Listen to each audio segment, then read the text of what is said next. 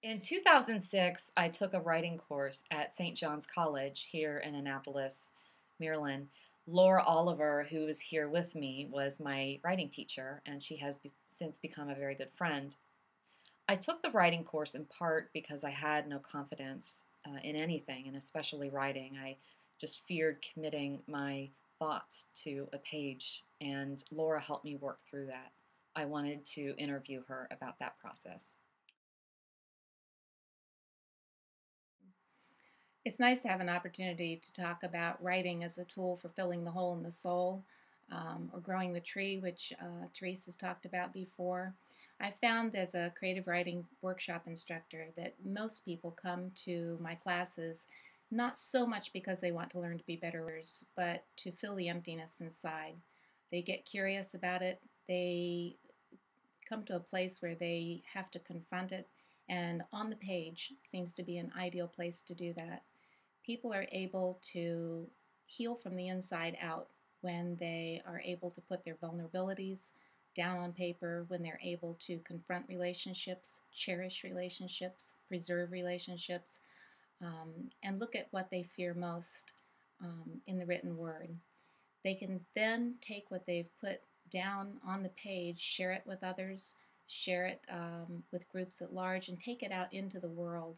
It's writing as a place to practice the person you'd like to be, to take a look at the person you have been, and to become a new self and a more authentic and genuine self.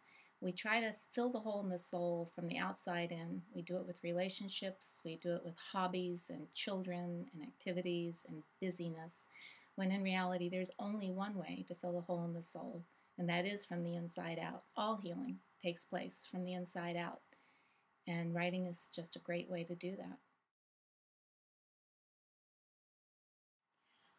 I remember in Laura's course, she brought up jealousy. She said, "This is so hard when you feel jealous towards your friends who are getting published. You feel jealous towards enemies who are getting published. you, you feel jealous towards siblings who are getting published."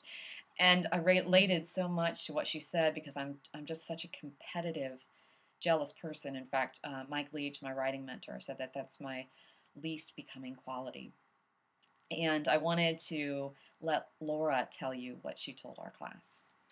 One of the reasons we wanted to talk about jealousy in my workshop is because it is one of the strongest emotions we have, just as strong as anger, and it does seem to be an emotion that disconnects us from ourself more than almost any other. What I've found is the cure for almost any emotional hurt is creativity, and going back to the page as a writer is the one cure for that kind of professional jealousy that can eat us up again.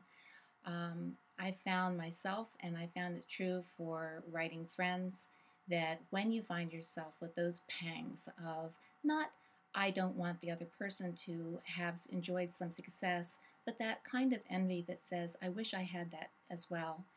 When you find yourself hanging out on the limb of those feelings, which aren't really you, which aren't really your true self, all you need to do is go back to the page, connect with your deepest, truest self, and become creative again. And you'll find that that is the fastest way in which to eliminate those feelings and to be able to be truly joyous for your friend and to share in their success in a meaningful way.